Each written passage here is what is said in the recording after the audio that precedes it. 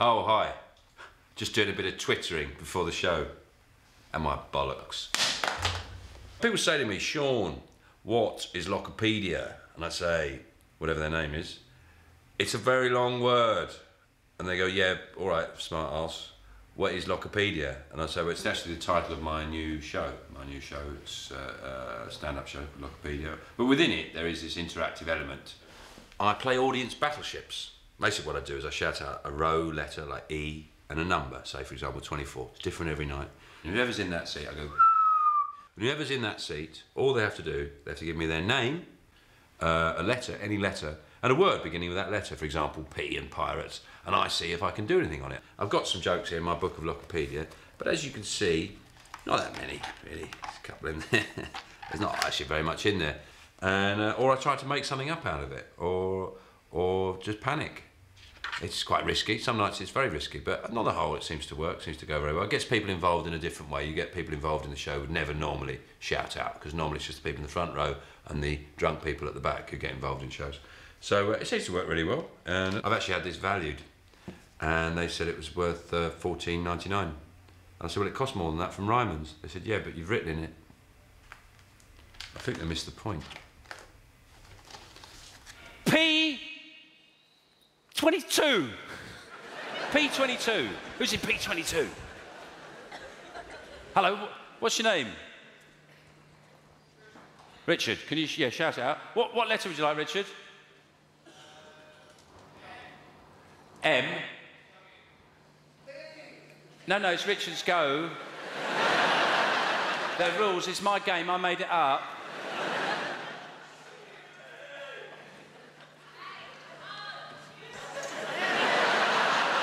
No, this is why I have the audience battleships, for exactly situations like this. Because then it becomes like some Sesame Street nightmare, where I'm just hearing P-O-B-N-O. Oh, ah. What do you want, Richard? W. What W would you like? Wood. Wood. Yeah. What was that? What was that? I'll take that, because wood was tough. Someone just went, "Worse!" Wasn't even a word. I mean, this job's hard enough without you making words up, mate.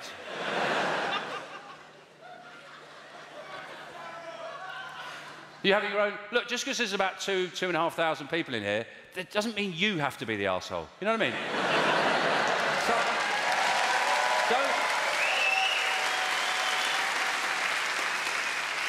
don't put that responsibility on yourself. It's just... it's too much to handle. Somebody find him wood. Well, I think we'll find that Sean was out of his comfort zone with wood. I'm happy with that.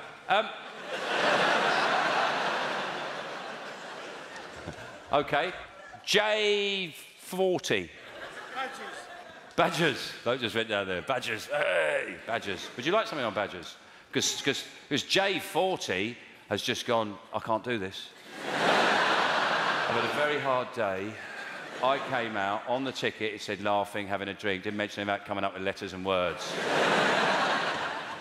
And it's just gone too far. Badgers. What's going on there then? No, when I was a kid, right, my dad, he's a very weird man, my dad. Well, not very weird man, he's a bit odd, unusual. He didn't like television, he didn't like us watching television. He wasn't keen on that. And he used to make up games for us to play. And one of the games he used to make up, you ever play this game, Spine in a Sack? Did you ever play that when you were kids? Do you remember Spine in a Sack? Or maybe they called it something different where you lived. What he'd do is he'd go out and get a bit of roadkill, you know, Any old bit of roadkill, right? And he'd take it home and he'd get the spine out. He'd take the spine out of the animal. And then he'd break up all the vertebrae, like that. And he'd put them in a sack. Then he used to bounce it on our heads. And we had to guess what animal it was. I go, badger. I go, don't be stupid. It's not heavy enough, is it? Spine in a sack. You probably called it something like back in a bag or something like lumber satchel. I don't know. People have loads of different words for it. It's You'll probably all be playing it with your kids. Tonight you'll be driving around going, is that something? Yeah, get that, squirrel. They'll never guess that. It's a chipmunk, it's not indigenous.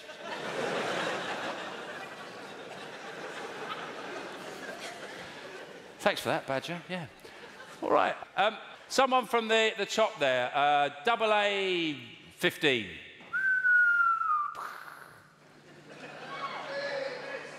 What? It's a miss.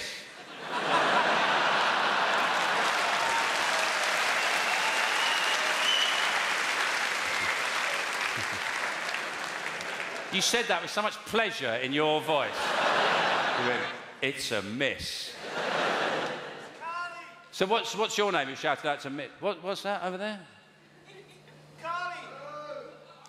No, now it has just turned into random lunatics shouting stuff out at a bus stop. Parsley, walnuts. They want to make me work. It's not fair. The man who shouted out miss, what would you like? What's your name? Yeah? Honestly, I wouldn't say you've taken to this like a duck to water, to be honest. I have had tougher nights. I was in Didcot. They just shouted out the names of outlying villages.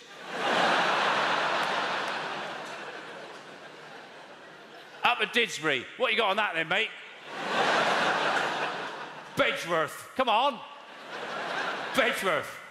Well, I said, well, it's a lovely little village. Not a village, it's a hamlet. Come up here from London with your shoes.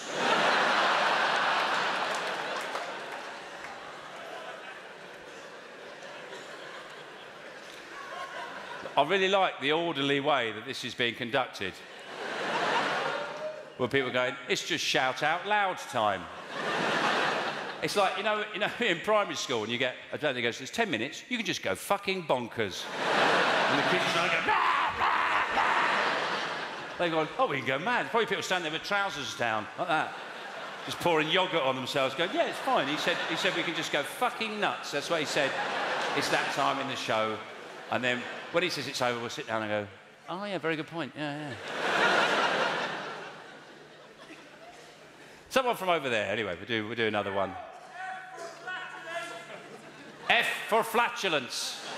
Did you put on an Irish accent, or is that natural? F for flatulence. Well, I'll take that because that's what?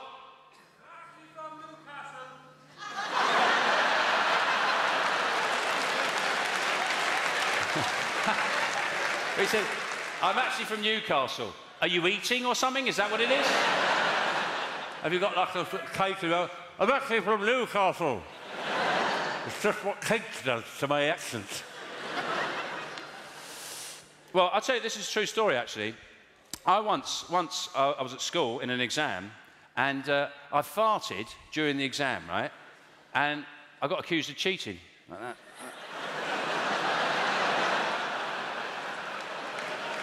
They said, you were squinting. I said, that was pressure.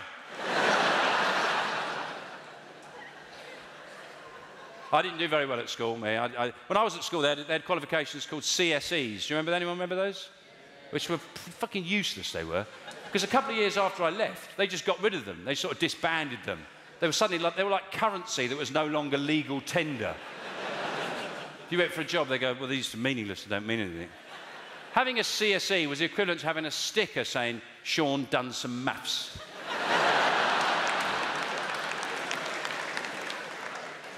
B9.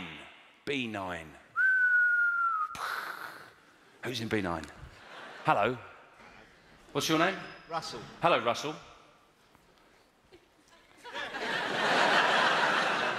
I don't know if you were paying attention earlier. They were... they were giving me letters and stuff. A. A. And what A would you like? Anti-disestablishmentarianism. Anti-disestablishmentarianism. You can't even fucking say it. Anti-disestablishmentarianism. Do you know what it means? No. No, it's just a long word, isn't it? Yeah, could have said anything. Well, anti-disestablishmentarianism, all I've got to say on that is fuck off, Russell.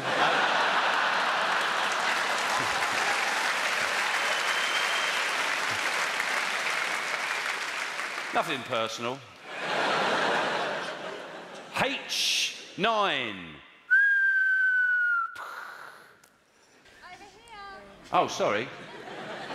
Can you shout? Can you shout? Emma. Hello, Emma. C for Christmas. C? Christmas. Christmas. Christmas. That's easy, isn't it? Christmas. Christmas. Oh, it's coming soon. No, Christmas. What I love about Christmas is the nativity plays, obviously, seeing my children in nativity plays, because it's great, isn't it? Because once they've said their line, you can just fuck off, can't you? It's great, that. I love that. She goes, no room. You go, right, brilliant. Pack up the video camera, like that. Unlit fag in your mouth. Excuse me, excuse me, excuse me, excuse me, excuse me. Oh, dear. That'll do, I'm happy with that. J9. J9. It doesn't have to, it can be any word you want. J9. Who's in J9? Chris. Hello, Chris. P for pirates. P for pirates. There.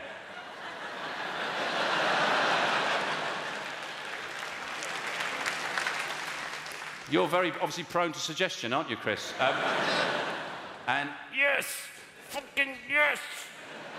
Normally, at this point in the show, I'm going, look, some nights it works. P for pirates. You want that? OK, we'll have P and pirates, yeah. I wish I'd written something on it now, rather than just use it as an example.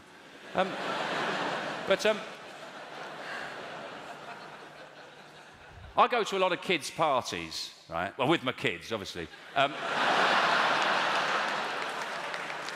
I don't just turn up, you know.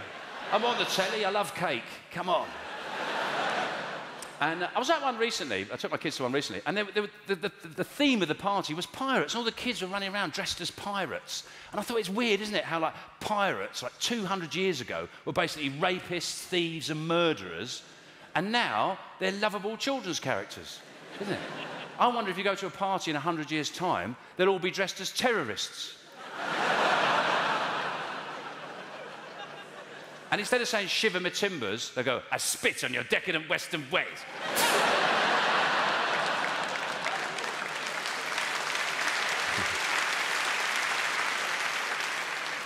It can only be another 40 years before you go to a kid's party and they're all dressed as Nazis.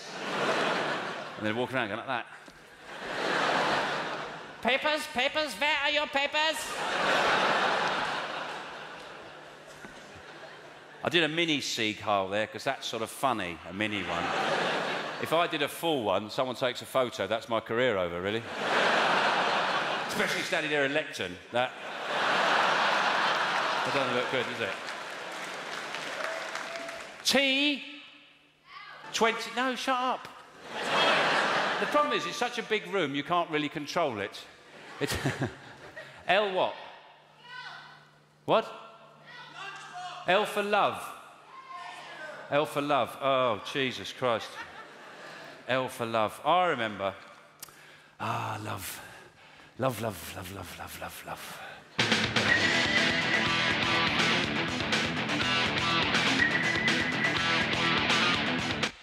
Hello? No, I'm still at the Apollo. Yeah. All right, see you then, love. Bye.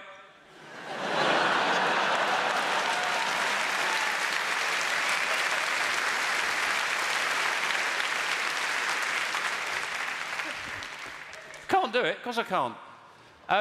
Someone from over here. There's some more civil over here. What? Monkey. Oh, can't go wrong with monkey, can you?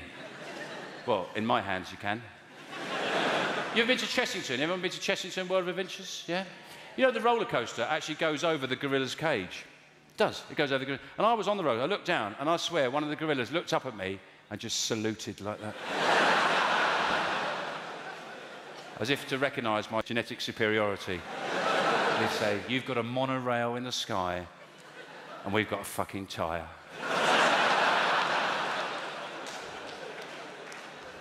And you gave us that. You've won, buddy. It's over. Just shoot us now. Okay. X20. What? Ah, Gandhi. Gandhi. As luck would have it, I did a whole show on Broadway all about Gandhi. Wasn't funny though, it was all about terrible sacrifices he made.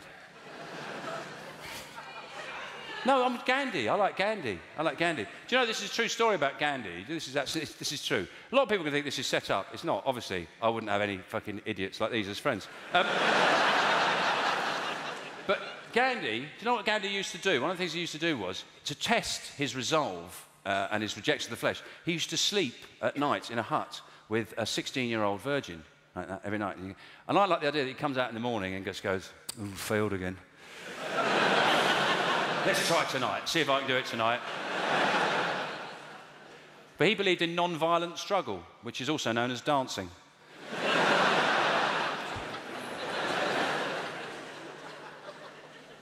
I'll just keep going until you all fuck off. Anything else? Anyone else? What? Nazi goal. Jerusalem artichoke. A nice easy one. Did you know in Senegal they've got no word for Jerusalem artichoke? Imagine living there. I'll have one of them. What are they called? I don't know. Should we make something up? No, it's too hot, isn't it?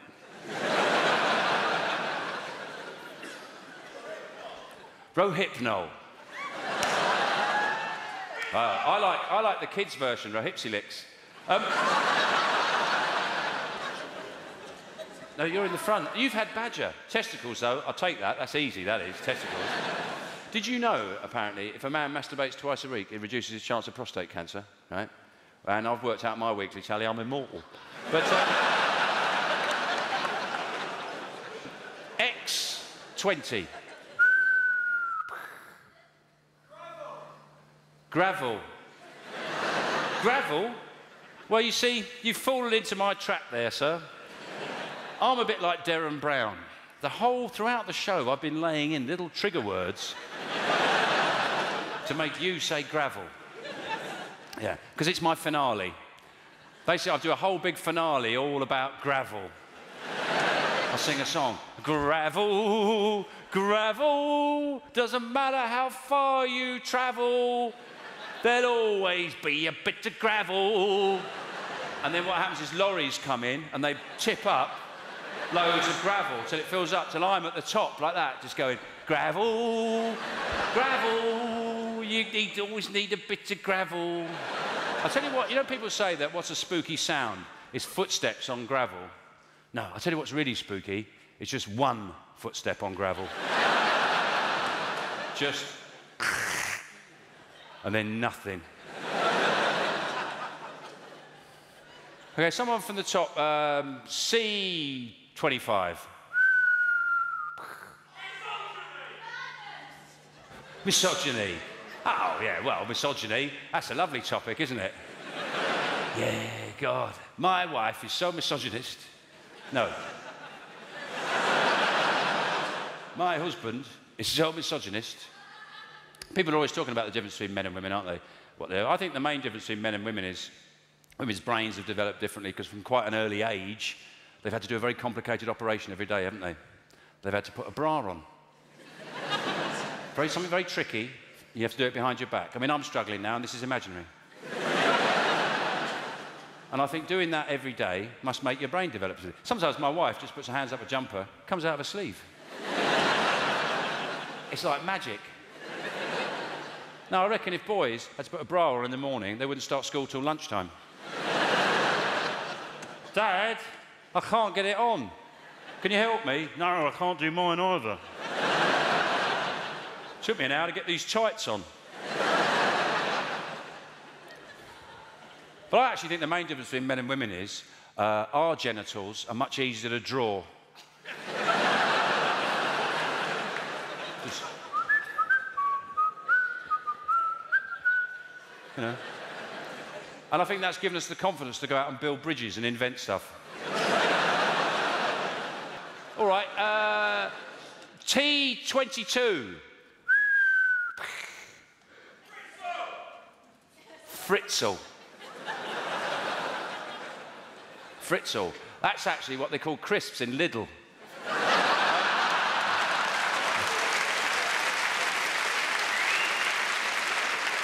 Yeah, I'll get some cheese Fritzls. Yeah, don't I? I think we've shredded this dry. You've been a fantastic crowd. I hope you enjoyed the show. I'll see you again sometime. Thank you very much. Thank you.